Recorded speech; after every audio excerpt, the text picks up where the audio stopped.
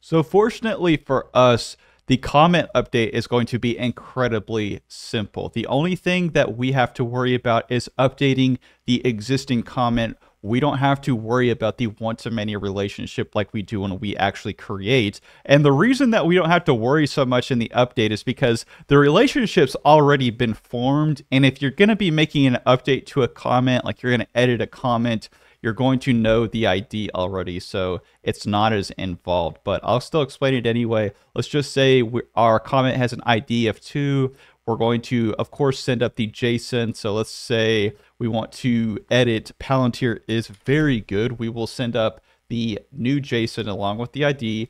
And of course, we're going to still have to check to make sure that the comment exists. We'll pass it the ID. We'll run save changes. Tracking will be locked in, and the updates will occur for the existing record. But let's go ahead, let's hop in VS Code, and let's get coding on this. Okay, so the first thing that we are going to do is we're going to go within our comment controller, and we are going to make a put. So first things first, we'll do put, and here we're going to have a route, and this route is going to take in a string with curly braces ID. We're still going to need that ID. I guess you could put it within the DTO, but I think in cases of updates, you need to be very explicit, because if you don't have that ID, I guess some people will think that you don't have to have an ID for the comment, and you want to be very explicit with these updates that there needs to be an ID there. So first thing, I'm going to go iActionResults. Then we're going to go update, go from route. And within the route, we're going to have an int of ID. And then within the from body, very similar to the previous update that we had before, we're going to need to create an update for it. And I would highly suggest creating different updates for each one of these. So I'm going to go update request DTO, and we're going to call this the update DTO. Okay, and this hasn't actually been created, so we're going to go to the comment. We're going to call this update request, update comment request DTO, update comment request DTO. And it's going to look exactly the same as the create comment. And it's good, even though that they are similar and we're kind of repeating ourselves, it's better to have these already hard-coded beforehand, because I could almost bet you in any app that you work on, these DTOs are going to be changing frequently. You're going to have to make adjustments to them all the time. So a lot of times it's not good to repeat yourself, but in the terms of making these DTOs, I think it's definitely worth it. Okay, so we're going to go down here. Then have some curly braces. Let me make sure that this is, okay, this is definitely working. So now what we need to do is we're going to go ahead, we're going to go comment, we'll go await comment repo, and I'm almost like 100% sure, of course, we don't have the actual update. So we're going to do the update async. So go within your comment repository, and here's where we're going to create the update. We're going to go ahead and just do the interface. So we'll go task, and the update can be null. So we're going to go update. We're going to make this nullable.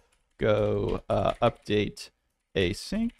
And this update async is going to take in an ID, and it's also going to take in a comment. So we're going to go comment, and we're going to say, and it's going to take in the comment model. Make sure not to actually take in the comment DTO. So go here, go to our repository. We're going to get a red squiggly line. Control dot, go ahead, implement that interface. So let's go ahead down to the actual update, or to update DTO, and we're going to go ahead and create this. So go here, and first things first, we're going to have to get our existing comment. So we'll say var existing comment. We need to check to make sure that the comment is already existing, otherwise we're going to return null. Okay, so go into here. Now we're going to go comments, find async, go ahead, pass in the ID, and we need to make this async. Also, if it is null, so check if existing comment is equal to null. So if it is null, we want to go ahead and return. And we don't want to go any further, so we're just going to go ahead and return null right here. after this, we're going to get our existing comment. So this is where we want to write on the object that we get back from the database. .NET Core, or Entity Framework, I should say, is going to start tracking it. So we're going to go into here. We're going to go comment model. We're going to go title. Looking good. Existing comment. And we'll go to content. We only want to alter the content in the title. We don't want to alter the date or anything. So we'll go here. And we'll go content. The content is looking good. So after this is when we can actually apply the changes because our object has been changed. So here, and we've got our context. Then we're going to do our save changes async. Go ahead and run that. We don't need to pass it anything. And after this is when we want to return the existing comment after we've went ahead and changed it. Okay, so that is looking good. Now what we're going to do, we're going to go back to our controller here. And we need to pass it the ID, and we also need to pass it the comment model. So go into here. We're going to go ID. And here is where we're going to have to make a detail. We can't go ahead, since this is a comment model, we can't pass in the DTO. So we need to go ahead. We need to make a mapper for this DTO. So I'm going to go right in here. And it's going to be very similar to the one that we just created up above. It's just going to be an update DTO. So we're going to go up here. And we're going to call this to comment from update. And I think you can kind of infer which DTO it is from the actual name. I don't think we need to make it any more explicit than that. So we're going to go up to here. This is where we're going to say update comment request DTO. We're going to go ahead and pass in the comment DTO just like this. Also, shout out to Alexander Malenkov.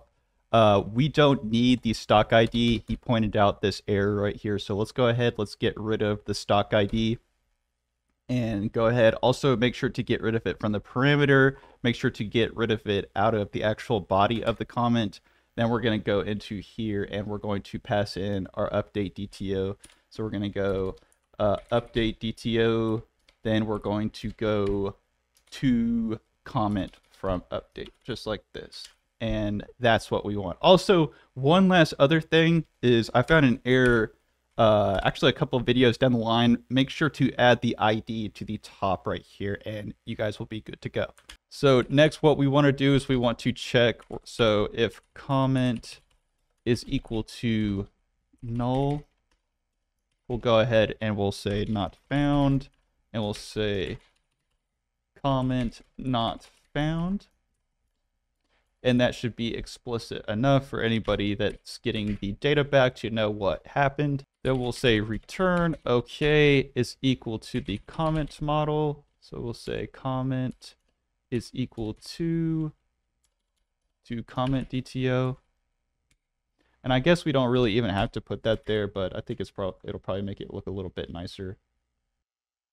Okay, so looking good. Also forgot to add the return here. So let's go ahead and restart this .NET Watch Run. And we've got our Swagger open. Let's get a comment that we could change. So let's go for, and instead of title comment, title content, let's change it to something more realistic. So go here. I'm going to change this to 4. The title is Apple. We'll say Apple is the best stock, which it kind of really is. Apple is the best stock. There we go. So let's go ahead and execute. Looking good. Let's check to make sure that it actually changed up here. And Apple, title Apple, Apple is the best stock. Anyways, hope that you guys enjoyed this. On to delete. Make sure to smash that like button, smash that subscribe button. And as always, thank you for watching.